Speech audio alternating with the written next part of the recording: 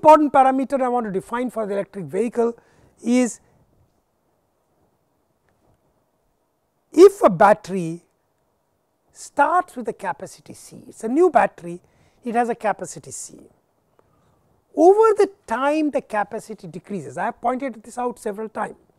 It decreases due to two reasons. One is aging or time. You leave it in the shelf, it will deteriorate. It is a slow deterioration, could be 1% a year, could be 1.5% a year, but slowly it will deteriorate. So, you can't say that you will come back 7 years down the line and you will have the same capacity. No, there is a, it is called aging, or also called calendar life of the battery, calendar life of the battery. So, you have to worry about that. Of course, however, it is small. So, and calendar life is large. So, you do not have to, the impact is small. So, you do not have to worry as much, but you have to take that into account finally. The second capacity decrease is due to charging and discharging. Every time you charge and discharge, you have lost a some capacity. Charge and discharge, you have lost a capacity. That is called charge discharge cycles. Number of charge discharge cycles it supports, that battery will go from 100% capacity to 80% capacity. If I define 80% capacity as the end of life, that is the effective charge discharge cycles that I can use. So, charge discharge cycles defined between 100% and a certain end of life. Now, you have to define what that end of life is. That is the number of charge discharge cycles. You can do so many charge discharge cycles, is a rechargeable battery, after that it is not useful. And every time you are charging discharging, your capacity is going down. Is that clear? So, this becomes an important parameter. So, battery life is 80% or 70% of C, it may be termed end of life. I defined that, implying that battery will no longer be useful for EV.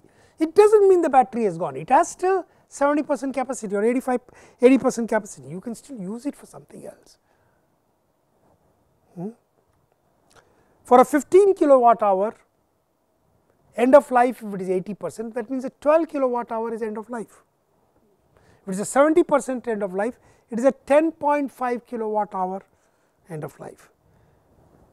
I am again pointing out these batteries can no longer be used for EVs as the range decreases to 80% or 70%, but can be considered for what is called, for other applications, often called second life of the battery. For example, I do not have a weight or volume constraint and I do not have a range issue if I use it as a power backup in my office. So, I can always take that battery out and use it for power backup. Typically from 80% to around 50%, you can have a second life. But remember, the battery does not behave as well in the second life as in the first life. First life 100% to 80% behaves very well. After that, it behaves all right from 80% to 50%, but that can be the second life. Beyond 50%, battery behavior become erratic. Not that it cannot be used. Could I not use as a storage up till it goes to 30%? Yes, but you never know, at it may certainly fail at 40%. So, generally it does not work as a good battery, reliability itself goes down beyond 50%. So, battery designed for certain capacity, as I told you, voltage into ampere hour. This is something that I had already done. Capacity is product of voltage and ampere hour. Depth of discharge I had talked about. For long life, the battery is never fully emptied, you leave certain energy. This is something that I had done in the previous chapter.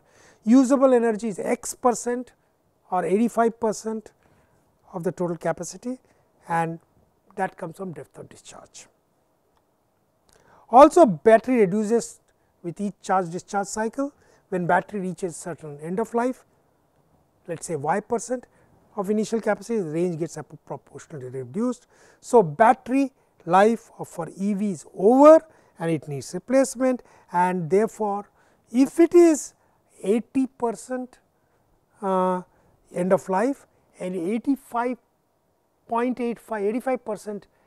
depth of discharge, the battery at end of life usable battery is as low as 0.68 C. Keep this thing in mind. This is a slide that I had borrowed from previous chapter and brought in here to just define it again. Second life of the battery, once the battery reaches 70 to 80% of the initial capacity, it can be used for fixed storage. Weight is not a constraint, volume is not a constraint, like UPS or inverters or grid storage. Electric vehicle is always constrained in terms of size and weight, and whereas fixed storage is not. So, you will not like to use electric vehicles because it has a limited size and weight possible, and it is giving you low range. As I told you, battery can be used to up to 50% capacity.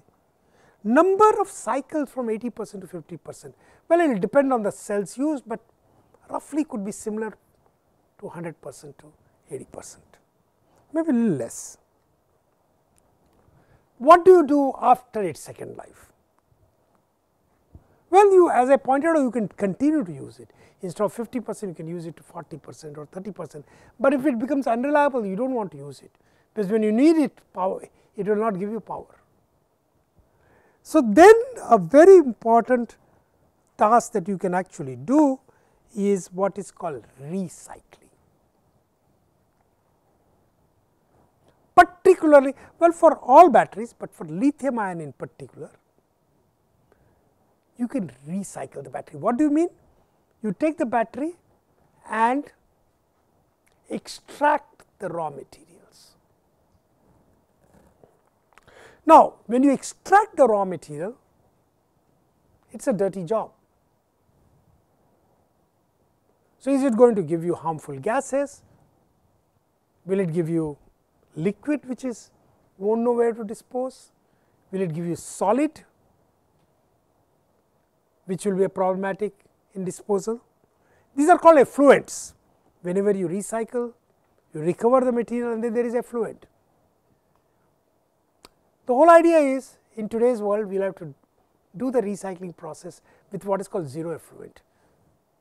No solid, no liquid, no gaseous effluent. You actually convert it back into usable material. That is the ideal recycling, and fortunately, there are people who have shown that this can be done for lithium ion batteries.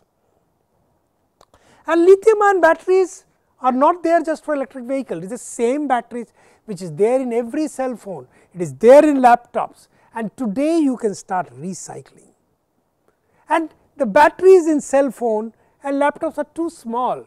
You can't even use it for fixed storage, for office and things like that. For electric vehicles, it's large. If it is a 15 kilowatt hour battery, you can use it. The batteries in cell phones and laptops are much smaller.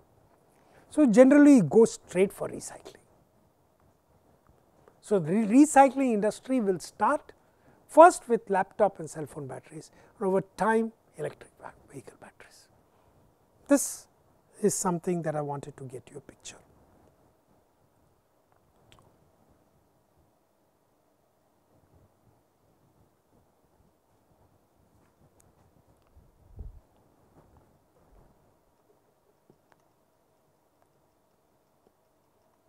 Okay.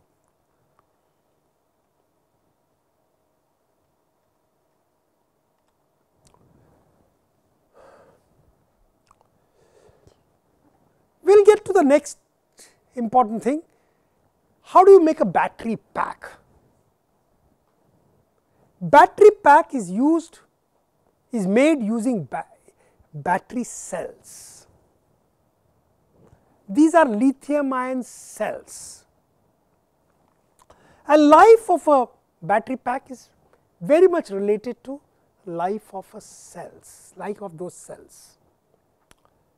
What we will later on show you, if one cell fails, battery may become unusable. It depends on how the battery is designed, or its capacity can considerably come down. We will later on talk about what is called serial and parallel. So, depending on what cell is failure, you may either completely battery becomes useless, or its capacity can considerably come down. We will discuss this later on. Its voltage can come down, which may make it unusable. So, we have to understand the life of a cell to understand the life of a battery, and therefore, let me start with the life of a cell. Cycle life of a battery is a fundamental parameter. It comes from its chemistry, and it comes from the cell manufacturer. You cannot improve that. If cell has a certain life, you can only do worse than that. At best, you can reach the battery pack will have the same life as the cell life. It depends on battery chemistry and exactly the process used by the manufacturer.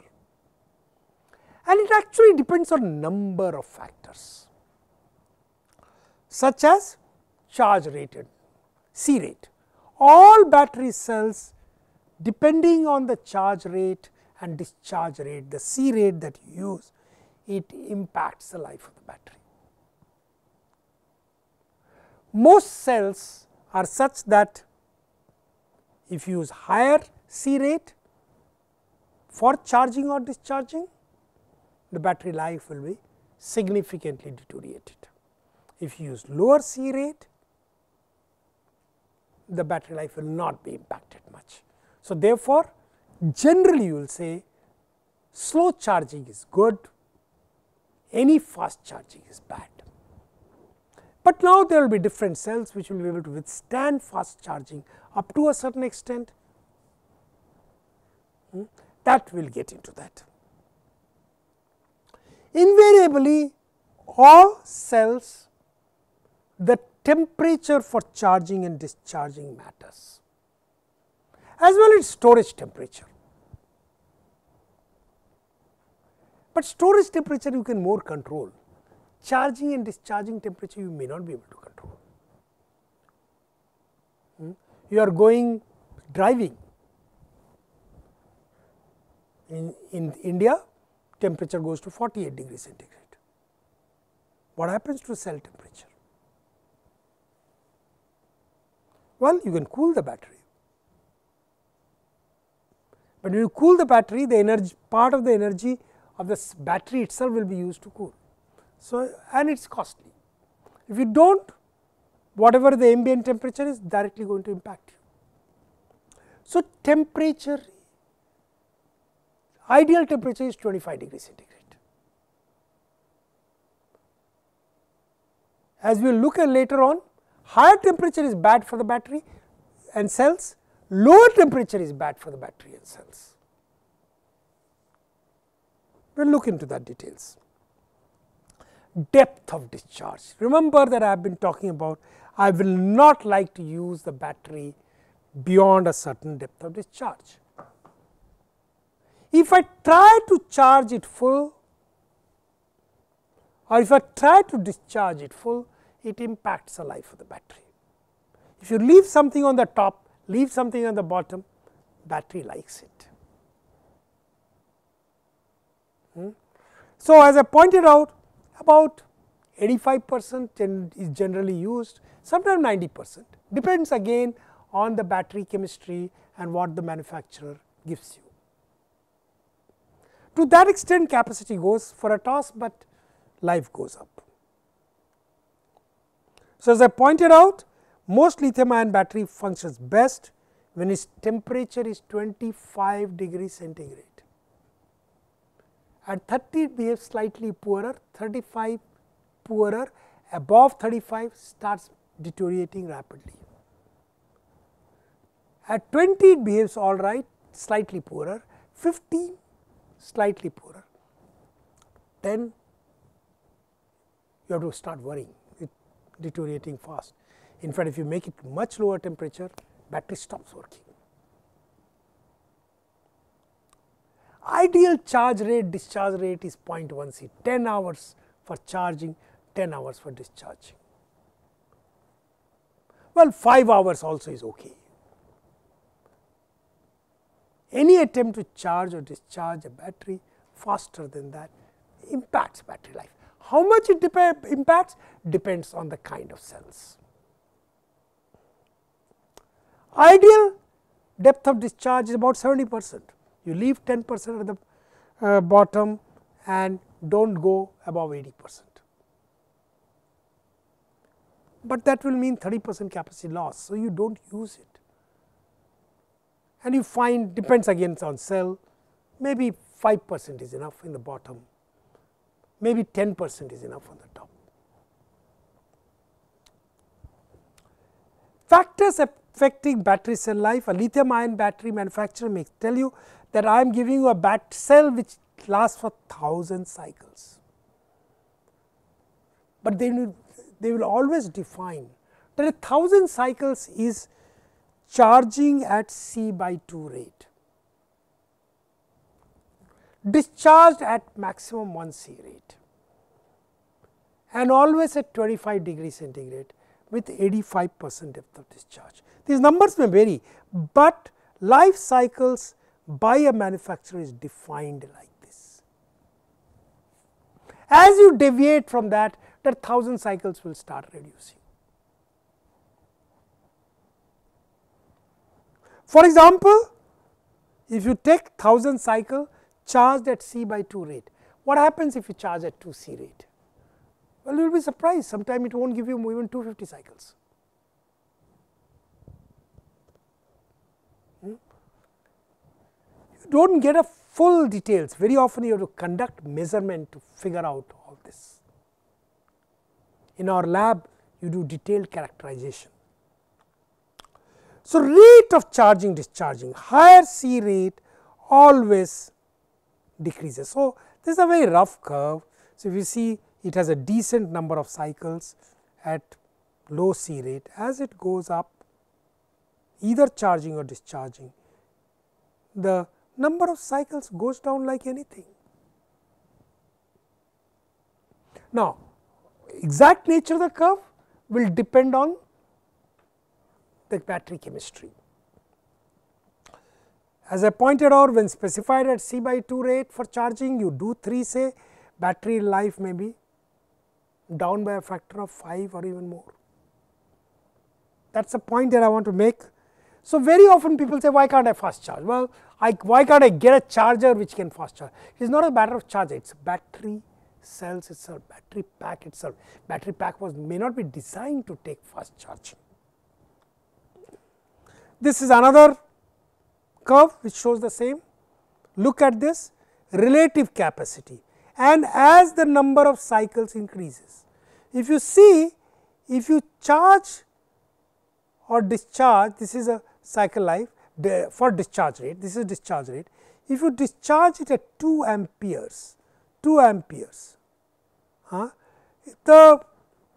in 500 cycle you are still left with about 95% of the battery.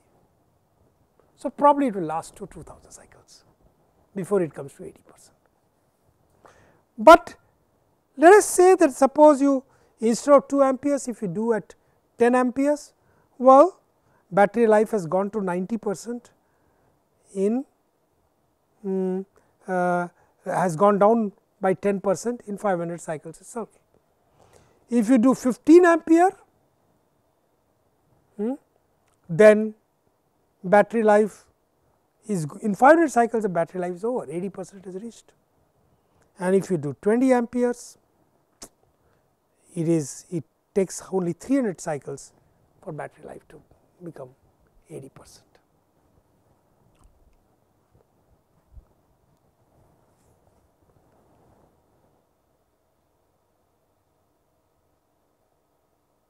Okay. This is for a typical cell. So, your life will significantly deteriorate. Actual value, you can ask the manufacturer, they will give you something, not necessarily fully, but some idea. This is something that you must remember, rate of charging and discharging. Ideally, do it small. Of course, if you want faster rate charging, discharging, you try to purchase cells which enables you to do that. Higher temperature or lower temperature, as I said affects the battery life. Battery life is ideally between 20 and 5, I will say 15 and 35, 15 and 35 it is okay. It deteriorates, not as bad.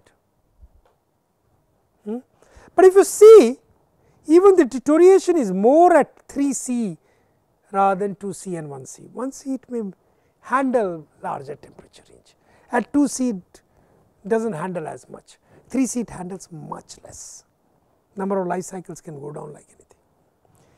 Below 15 degrees centigrade you start seeing very rapid decline, and you will see that most batteries below 0 degree centigrade will not even work.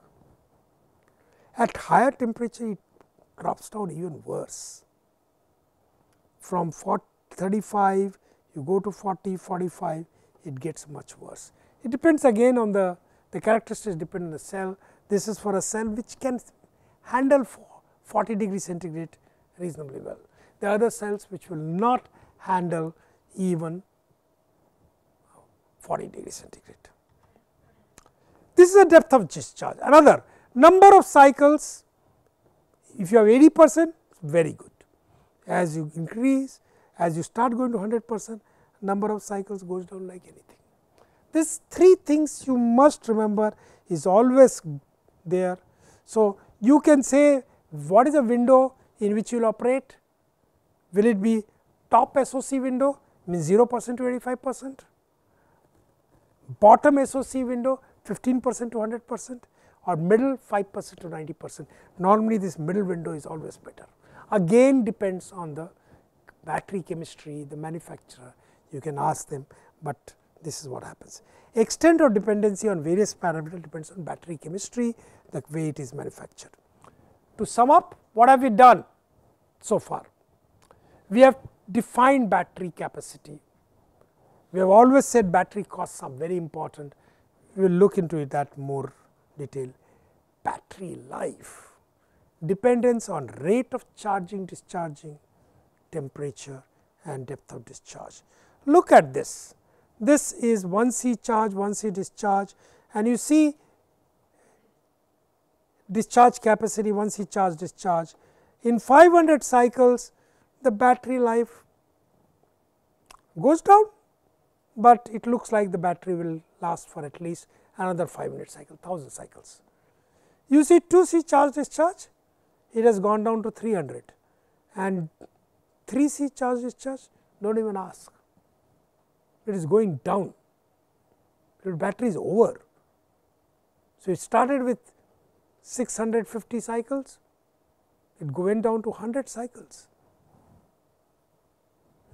Well, with number of cycles, sorry, the capacity went down by from 600 to almost 100. So, if you look at 80%, it will reach very, very rapidly. This is important to understand with battery life. The other key parameters, state of charge is always important, how much it is charged, depth of discharge which is same as, well, I have mentioned that. End of life, what is the end of life is important. C rate we have defined, which is again rate of charging, discharging. Cycle life, what is the total cycle life? We have talked about aging, calendar life. So, calendar life plus charge discharge cycle. This is what we have done so far about the first part of looking at battery, and we will, there is an assignment problem.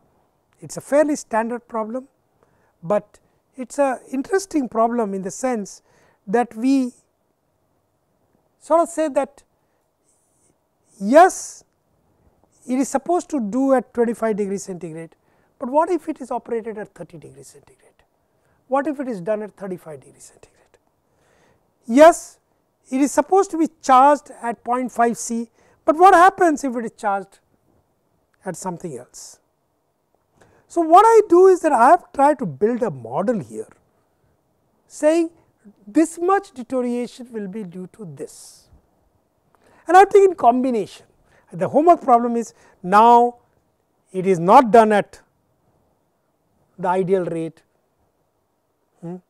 it is discharged, charged, temperature is different, the depth of discharge is different, what is the impact on life. This is a model. Now, this model may not be the actual model, does not matter, but it actually tells you how to go about doing this. And I have other problems. First, the same problem, I am going to give you more variation, it will give you a feel. You can do it simply by a spreadsheet on the answers. Usable capacity of a battery depends on 3 parameters, name them, I have done it repeatedly: temperature, depth of discharge and rate of charge, C rate. Then I am asking you some true and false questions. Well, that is what I am asking you so far. What we will do on Friday, next class, is start looking at why lithium ion battery, why not other batteries. We will look first at what are the other options, where does lithium ion stand vis-a-vis others, where do other batteries do have a chance. There will be another section after that, 4.3, where we will be looking at future batteries. Is lithium ion battery going to last forever, or what is it evolving into? We will look at future batteries which may tomorrow replace lithium ion battery. After having done 4.2 and 4.3, all these things, then only we will be looking at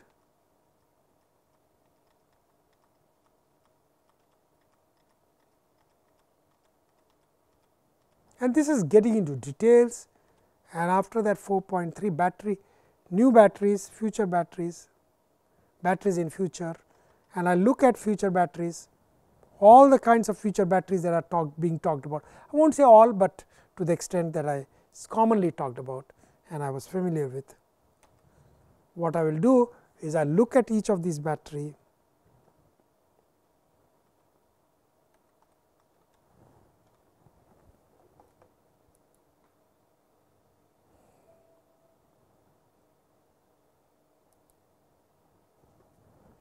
so I look at the future batteries, lithium air, lithium metal, solid state lithium, lithium sulfur, sodium ion battery, and look at the pluses and minuses of all of these batteries. I will also look at some other alternatives that are sometimes talked about, where they are, flow battery, fuel cells and supercapacitor.